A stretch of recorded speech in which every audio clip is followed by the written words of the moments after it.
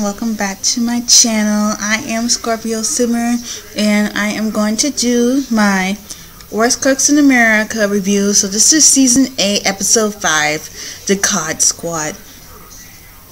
Excuse me. And there's only 3 people left on each team, and today, first they make some sliders, you know. Okay, so Anne made goat sliders with goat cheese, and Tyler made Basone sliders with onions and cranberry mustard. Now, I didn't even know there was such a thing as cranberry mustard, but it sounds good to me. But anyways, Hoagie thinks that they are cute, and here are the things that they had to make.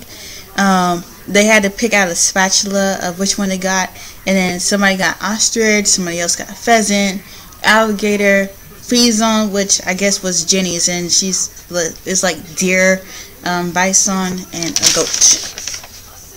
And I have no idea what bison is, but I should probably looked it up before I started the video.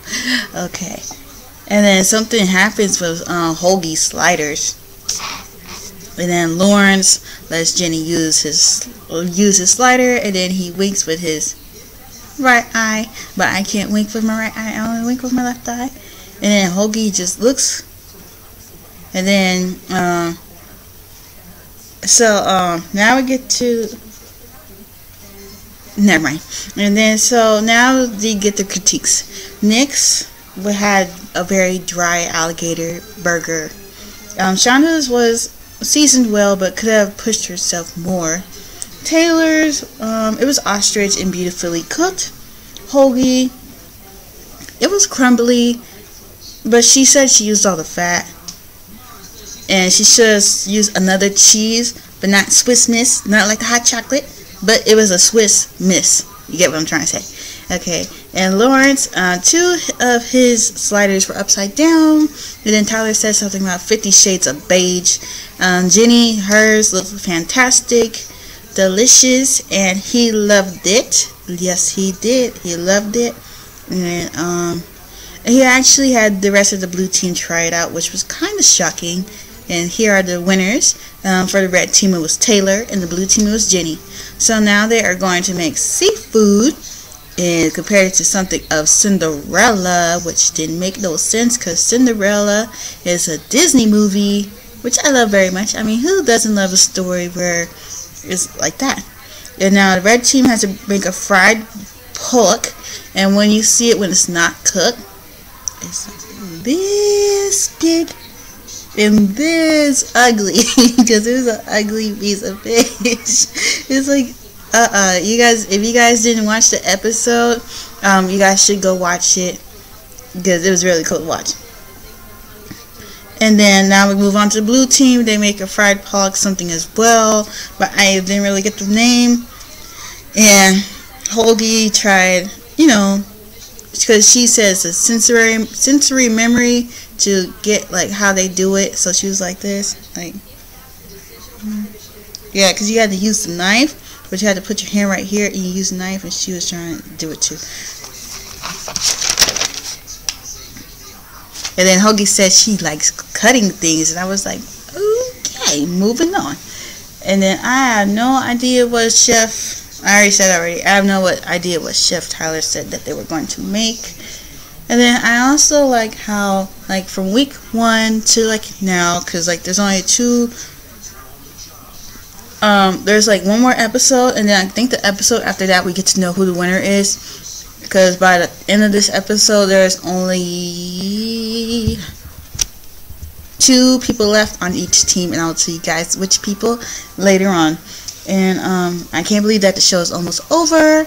I'm also thinking of planning on reviewing, if it comes back on in August, I plan on reviewing the Great Food Truck Race, because I can't wait to watch it again, because Netflix does not have any more seasons or episodes.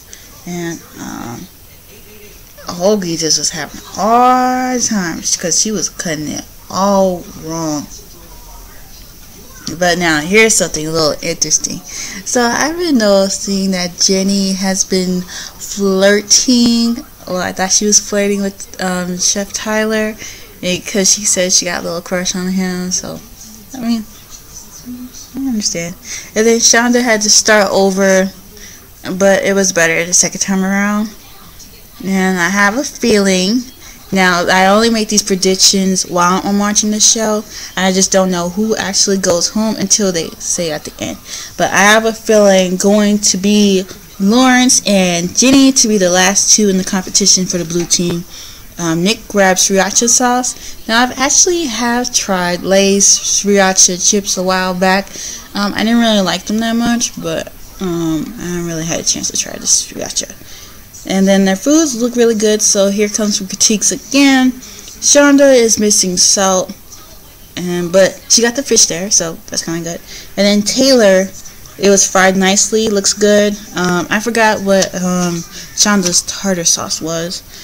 For Taylor's tartar sauce, it was mayo, pickle juice, some more pickles, and spicy barbecue.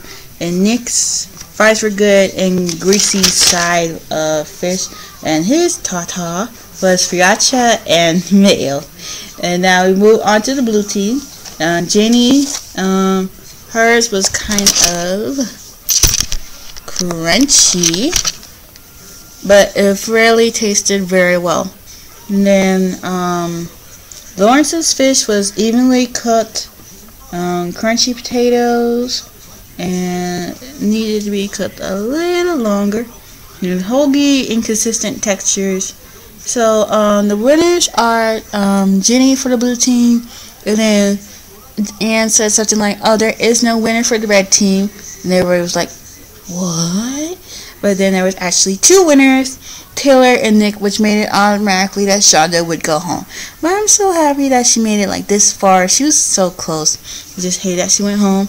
And then so Lawrence and Jenny were safe, like I said they were going to be, and Hoagie went home. So next time on Worst Cooks in America, there will be no demos or no recipe. I guess this is the time in the competition where they had to make their own foods. And this episode was in memory of Patrick Rodlam, if I got the name right. So I thank you guys for watching this video, and I will see you all in the next video. Bye, Zodiacs.